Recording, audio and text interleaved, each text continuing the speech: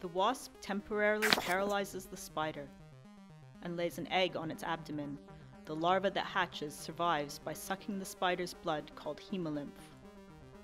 As the larva drains the last of the spider's life force, it releases a chemical compound into the spider's abdomen, which then permeates the brain, carried by the hemolymph.